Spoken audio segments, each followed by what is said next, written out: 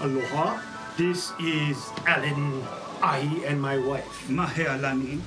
And we're here to share with you some of the stories we have from our Christmases past.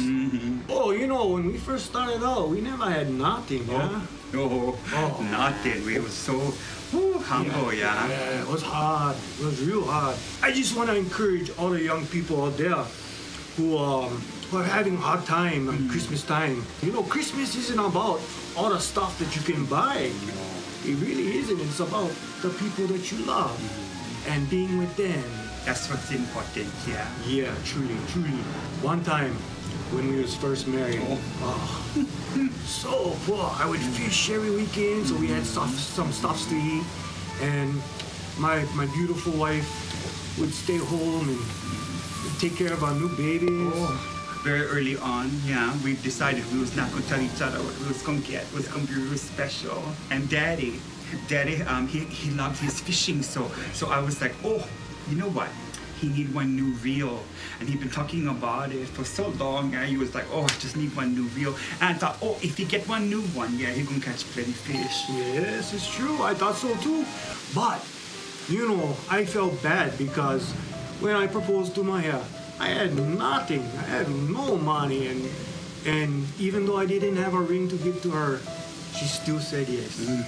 We got married, but we never had one ring, so I wanted to get her the nicest engagement ring I could find.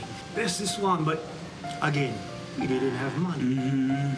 So that Christmas, I went and I took my grandma's pearls that I had been given on my wedding day. I took them down to the pawn shop. I pawned my grandma's pearls, and I had enough money to get Daddy's reel for his fishing rods. Yeah. Oh, it made me so happy. And at the same time, I went to the same pawn shop, and I took my fishing poles so I could buy Mommy a nice engagement ring. So that Christmas, when we opened our presents, I was so surprised. So nice. So sweet. I couldn't fish. I had a new reel, but I couldn't. New reel, yeah. But lucky for us, the pawn shop owner, he knew what we was doing, so he would hold everything for us and we didn't pay him back. You know, in increments, because, you know, it was hard. Yeah, it was hard. It was hard. But you know what? We told this story to somebody, and Mickey Mouse made a movie about him. Yeah. The magician. The other one. Well, Minnie Mouse. The Maji. Maji. Yeah.